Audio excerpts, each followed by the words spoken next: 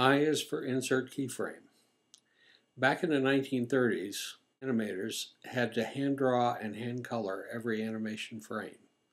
A 90-minute film would have 162,000 frames. It was quite a job. Blender and other animation programs make the process easier with keyframes. Animators can set up keyframes wherever they want and let the computer draw all the frames in between the two keyframes. Anything that can be changed can be animated with keyframes. That includes the size, shape, position, color, rotation, and 100 other things. Let's animate this cube, moving from where it begins down to +5 on the x-axis, and then back.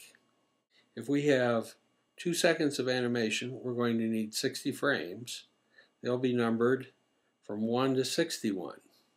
Since we're going to start here, this is where we need our first frame, and the name of this is I for insert. So we're going to insert, and I like to use location, rotation, scale, even though I'm only changing one thing. As soon as we created a keyframe, the name of this object, which is cube, changed to yellow. So also, because we're coming back to this location, let's insert a keyframe at 61. Well, now that we're on 31, let's do our typical G, X, 5, return.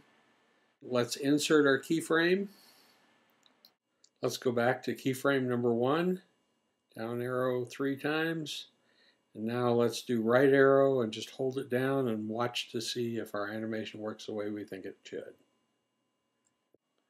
You might also like to know that there's a timeline window.